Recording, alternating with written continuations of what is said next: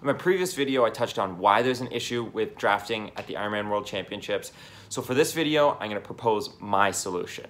I think the Ironman World Championship should move to a 2-day event, but in 2 different locations. So for example, on the Saturday, the male pros could be in Hawaii with half of the age group field, and then on the Sunday, the females could be at some other location that rotates around the world with the other half of the age group field. And then every year they trade places, so that hypothetically you could be racing in Hawaii every other year.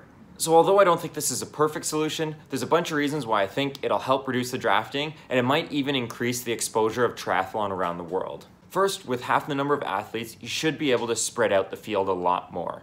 So I wouldn't suggest that you divide the age group athletes as males on one day and females on the other day. I do think that you should mix up the age groups to get as wide a range of abilities for both days as possible, so that then you can really spread everybody out coming out of the water. With half the number of athletes, you could do age group starts with big gaps between the age groups so that there shouldn't be any overlap at the start of the bike.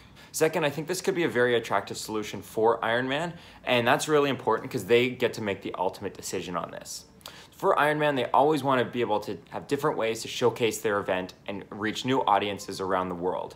Having the Ironman World Championship at a rotating location with half of their field can be a really great way to do that. So they're able to still preserve the mystique and the lure of Hawaii, but also get some exposure at different markets around the world. And finally, this could be really attractive to some athletes who aren't all that keen on going to Hawaii.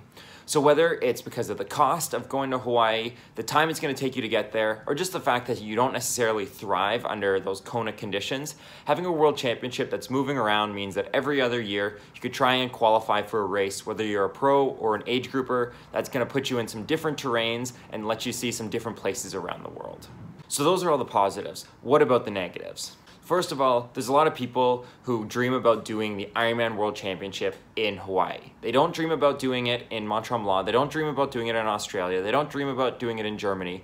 They want to do it in Hawaii. So for those people, if they were to qualify and they don't get to do it in Hawaii, it could be a little bit of a disappointment. It can be a big logistical challenge. So whether it's Ironman or different vendors or partners that would want to be at both locations can be a big challenge, because you're going to have one race in Hawaii and then one race that's going to be an ocean away, and you got to figure out how you're going to have resources for both of those spots. This doesn't guarantee it's going to solve the drafting issues. So sure, there's only half the number of athletes out there, but if we look at some of the big age groups, like male 40 to 44, where there's almost 400 athletes, a lot of those guys are going to be swimming a similar time.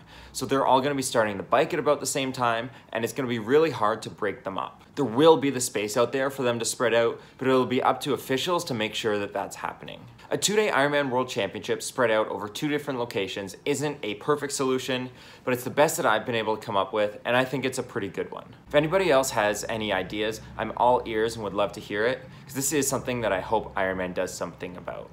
So thanks a lot for watching this week's video. If you like what you see, you can click the subscribe button down below. And until next time, happy training. Oh, this you crazy mother.